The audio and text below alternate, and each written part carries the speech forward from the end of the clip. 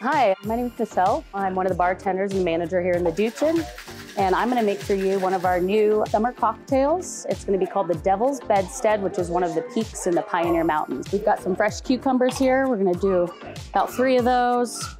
Depending on how spicy the jalapenos are, we're going to do 2 of those.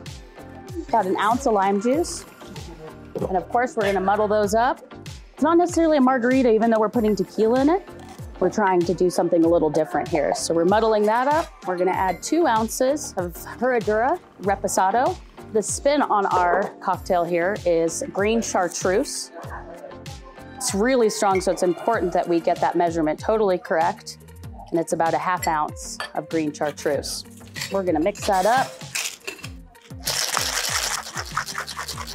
Strain into our bucket glass. You can put salt on the rim, but with the brightness of this cocktail, I don't want to make it too salty. If anything, a sugar rim might be really fun. We're going to garnish it with a jalapeno, and there's going to be our new Devil's Bedstead.